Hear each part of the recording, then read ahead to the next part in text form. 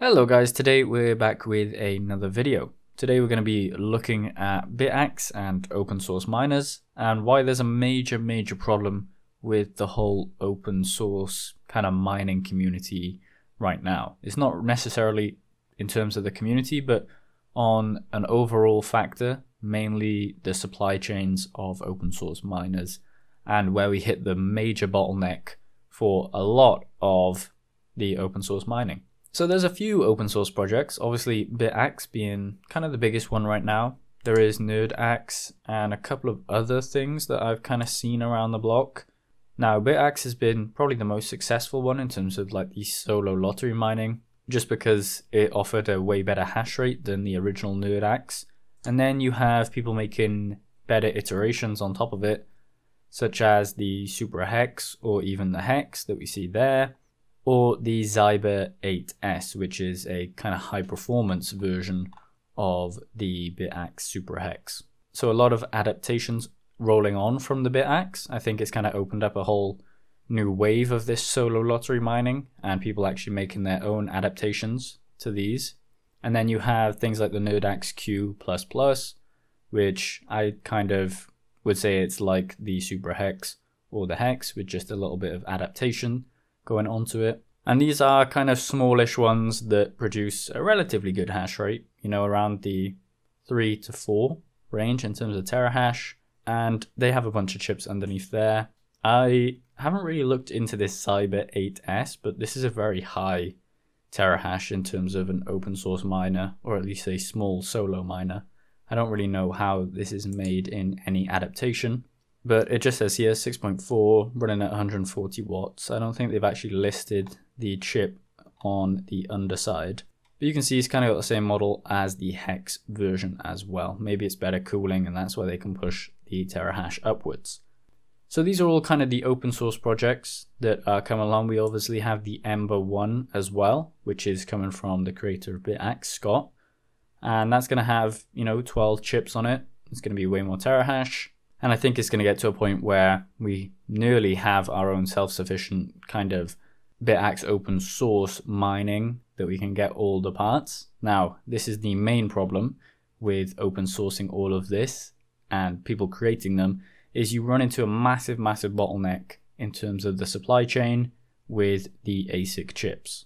So I think the goal moving forward in the future should be to migrate away from Bitmain, regardless of the hash rate that Bitmain actually can produce with their chips. The reason for this is because obviously everyone wants nice hash rate, but it doesn't really matter with solo mining too much as long as you've got a decent efficiency. And I think there should be a migration away from Bitmain to kind of stop the bottlenecks in the supply chain to get more of them out there. Currently, what people are doing is they're stripping down these Bitmain miners and they're taking off the chips and putting them into the BitAxes to create them. And we don't necessarily want that. We want our own chip that you can just buy singularly instead of having to buy one of these and then strip it down. Some of them you might lose chips, and it also adds to the labor having to strip down an ASIC miner for the chips. And that's going to add extra cost to the BitAxe. Now I have done maybe the quickest amount of research for this, and it says you can buy one off Alibaba or AliExpress. I personally wouldn't buy one from there. It just seems like it's kind of might not actually be the chip. I'm not to say that they're not good, but it does seem like there's different pictures even here of the chips. They look different to what they are down there. Personally, I wouldn't really go for anything off here. The main source that you'd get them from probably would be stripping down one of the ASICs that you see here. So I know that a lot of people have bought the ASICs and then stripped them down, but you can see it gets very expensive if you want to make a Gamma, for example, because you have 4,422. I know you get a lot of chips from there, but you still have to buy it, get it shipped out, strip it down, and then actually make the BitAxe off the back of that. The only problem is that Bitmain do produce very efficient chips, and you can kind of see this in the list here. So it's sorted by efficiency, and you can see that the S21, basically all the versions of it right there, are the most efficient ones. And then below that you obviously have the BitAxe, and those are kind of comparable in terms of the efficiency as well. I believe that they came from the S21 XP, or it might have been the S21 Pro, but you're getting around 14 joules per terahash on one of these. So it's slightly less efficient than the S21 XP that you see here. As I said, with BitAxe or solo mining, I don't really feel like people are too worried about efficiency. They just want hash rate, and having one singular chip and being able to make adaptations to that, for example, better fans, better heat sinks, and even being able to overclock it a little bit more, allows you to push the hash rate, and people aren't too worried about efficiency. So in the future, I think we should see a migration over to different ASIC chips. We do have some kind of variations that we can go for. There's a BitDia one here. I personally have never heard of it. And then there's an Auradine one here, which I've never heard of either. The one that we'd probably go for next, if people are making adaptations, is MicroBT. So they have kind of a comparable amount of efficiency. Bitmain kind of always wins in terms of the efficiency. They're always just that slight bit ahead, but MicroBT still produce very efficient chips in the grand scheme of things. And then if you go down, you have Avalon, which have kind of been trailing behind for quite a while. You can see that this one came out in December 2024. The efficiency isn't great, I would say. If you scroll down, that's comparable to S19 XP Hydro, around 19 joules per terahash. But you can even see here this microbit, the newest one that they brought out in December 2024, is about comparable to something that Bitmain brought out maybe a year earlier or a year previous in February 2024. So you can see a lot of them are trailing behind. I think if I was to put it in line, I'd go Bitmain, MicroBT, Canon, Avalon, and then maybe below that you have a bunch of other people. So you can see the nerdaxe queue right there. Lucky Miner, personally, I don't believe in the Lucky Miner. I think what they actually did with the Lucky Miner was rip all the BitAxe open source and actually close source it and then sell them. But as you go down, you can see that there's a few BitAxes put in there. But the main three that you see across the board is going to be MicroBT, Bitmain, and the Canon Avalon miners. So those are the three main places that we're probably going to get chips from if they wanted to migrate over to a different chip designer. And then it brings into question kind of if we need more chip designers or more chip manufacturers. If you only have three, but one of them being Bitmain is very, very big in the scene, it kind of pushes out the rest of them. Not a lot of people can actually keep up with Bitmain, and that's mainly the reason that they've stayed on top for so long. So we're definitely going to see a migration. I think the next step will be MicroBT or Canon Avalon. I know Canon are already making those smaller miners, so they've kind of cornered the market on that. And they have their own manufacturing process for their own chips. But MicroBT might be the next one because they do produce bigger miners like the M66S. Now, this actually brings us on to the next part of the video, which is other chips that we could go for. So in the past couple of months, Braiins has actually been producing their own chip, which would make it very, very big for the mining community and especially the BitAxe open source community.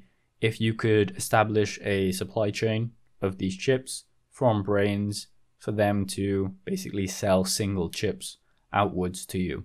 This would definitely cut down that supply chain and cut down the bottleneck in it, because then anyone can go and buy a singular chip and make the BitAxe and put that into there. So it says here, this came out in February. The braiins ASIC test chip is here. We're considering potential partners or investors who share our mission to decentralize mining hardware. Obviously, with the open source nature of BitAxe and the other miners that are out there, this kind of aligns with the same message and story for the BitAxe.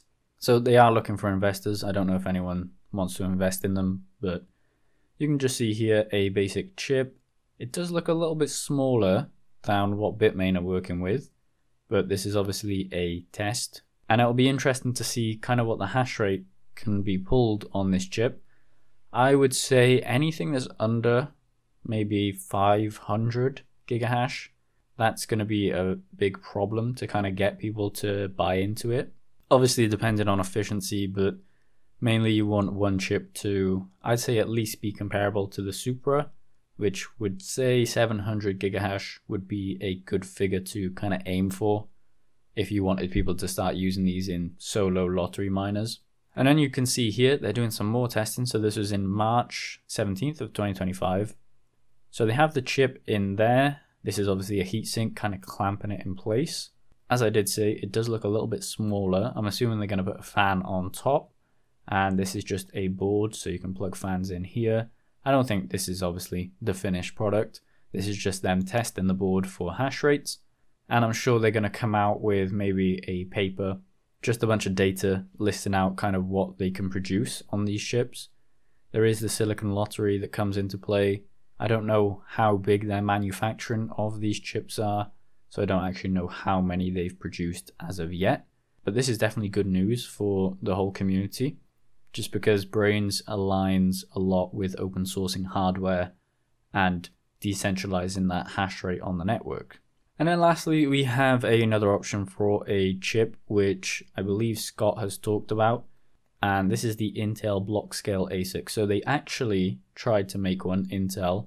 They tried to make cryptocurrency miners, as you can see here, but they actually scrapped it. However, they did actually produce a chip, and I believe it's in the hands of Jack Dorsey's company currently. So they've produced about 1 million of these chips, and they can do up to 580 gigahash.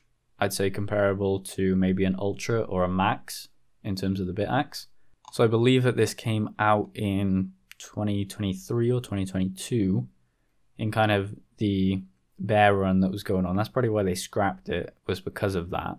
But it says here, building years of experience, optimized hashing function, delivers the block scale ASIC SHA-256 hardware accelerator for blockchain proof of work consensus. It just goes down to say the demanding environment for cryptocurrency mining. Each ASIC has built-in temperature and voltage sensor capabilities. So they did get very far in terms of actually producing these if they have 1 million of them. It does say up to 580 gigahash, but we know that you can kind of push chips a little bit further if you have it, on a single board. You can get those temperatures down and really overclock it a little bit more. Power consumption that's a very big range actually, 4.8 to 22.7, but the power efficiency isn't great. It's only 26 joules per terahash. So if you were to compare it, you could see that it's right down here with maybe an S19, or if we go here, S19 Pro Plus Plus or an S19 Pro Plus. So that's kind of how the power efficiency looks for one of those. So as I said, that's kind of where the bottlenecks fall in terms of the open source and the hardware. And I think in the future, we're going to see it kind of trickle down into MicroBT, maybe Canon Avalon, maybe the Intel block ASIC that we see here, or even braiins when they produce their new chip. We'll have to see what the gigahash is on that, or if maybe they're up to 1 terahash already. Anyway, let me know your thoughts on how you see this going in the future. Make sure you like the video and subscribe for more content like this.